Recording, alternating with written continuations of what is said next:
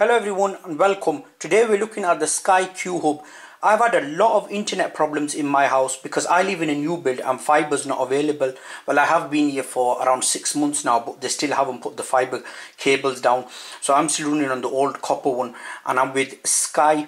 Now I've tried, I had a white router, they gave me the black router, I've had boosters, all sorts, but the Wi-Fi is not that good.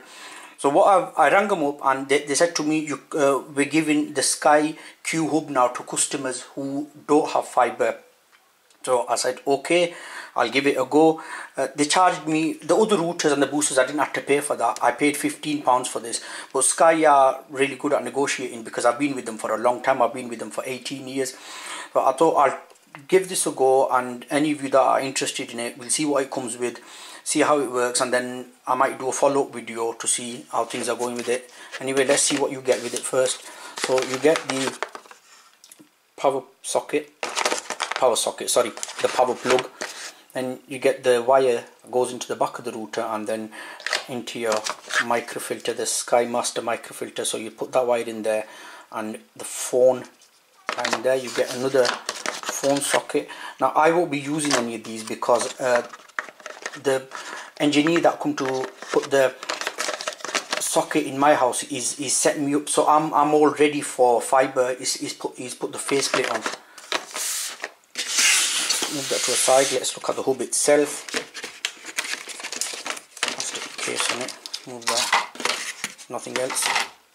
So it's got password and stuff on there. I changed my passwords anyway. And then it's got 4 rubber feet at the bottom. It's got your fan in there. Now the ones that I've been using before, they were just single band, the 2.4 gigahertz. This one, on the other hand, is dual. So it's 2.4 and the 5. Now 2.4 is the most one that's used, but when it gets too busy, it jumps over to 5. So hopefully this should help me. I don't know if it'll solve my problem, but it should help me.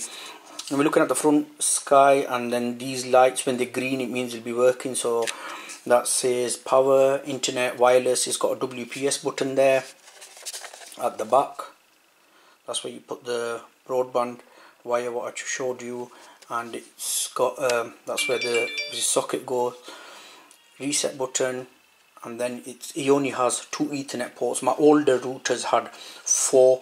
This has 2, so if you do need more, you've got to buy obviously the little sockets you get for putting on extra wires. I'm not a specialist when it comes to this kind of technology, but I thought I'll share it with you guys if any of you lot are struggling like I am. So let's see where we can take it, because Wi-Fi repeaters, they just like from my experience, the research I've done, sorry about my phone, from my experience, they just lessen the Wi-Fi repeaters, they just halve your internet. So I wouldn't really be going for them. So this is it. Now let's see how it works. What I'll do is I forgot to mention the maximum speed upload speeds, the maximum download speeds in my house are up to 17 meg, but on Wi-Fi I just did a test on speed.net. I won't make you wait to go through all that. I did it and it was 7.6. download and upload were 0.6 or something, really rubbish. So what I'll do is I'll connect this on, and then I'll do another test on SpeedNet, and let's see if it's any good or not. So guys, as you can see, all 3 lights are lit up green now, and I'll just show you the back if I can focus there. So I have the faceplate, so I didn't need them other sockets what they gave. Plugged it directly in. And I did do a speed test on my internet, and it was 9.6. So before with the other router it was 7.4, and this were 9.6 download speeds. So it's good at the moment. As I said before, I will be doing a follow-up video to this video.